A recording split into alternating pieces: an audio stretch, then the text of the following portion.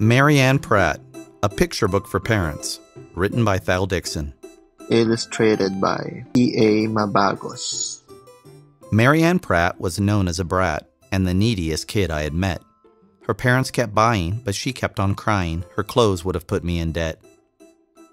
Her parents gave in to each little whim. They bid for her love with each check. They bought all the toys that most kids enjoy, but Mary was always a wreck. "What is it?" I asked little Mary one day when she looked kind of sad at the park. She had a new dress and her hair up in braids, but her eyes were just missing that spark. Her face wore a frown, her shoulders drooped down, and she looked like she wanted to cry. But she stuck out her lip, put a hand on her hip, and defiantly asked me, "Why?" "Why what?" I stepped back as if under attack from this child that put me in shock, and I tried to explain I could help with the pain if she was just willing to talk.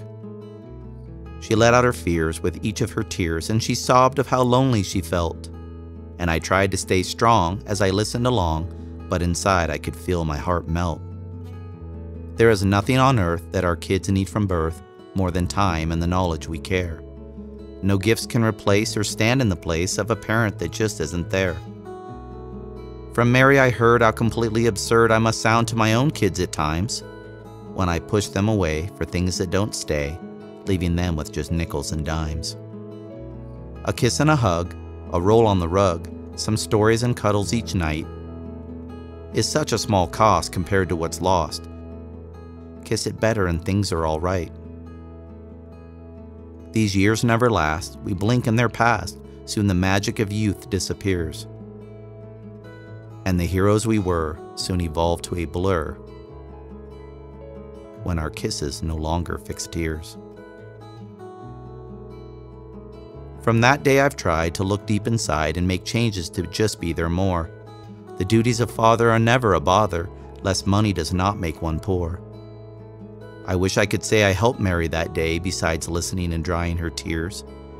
And her parents got wise and escaped from the lies as the world gobbled up all the years. But that wasn't so, and as far as I know, Mary grew up and moved away. Though she kept getting stuff, it was never enough, like the child I spoke with that day. As for me, that short talk changed the way that I walk and the way I judge children at that. When my children act out, when they cry and they shout, I remember young Ann Pratt. The end. Thank you for joining us today at Kids Poetry and Storytime with Thal Dixon. Want to know when we upload a new video? Hit subscribe and be one of the first.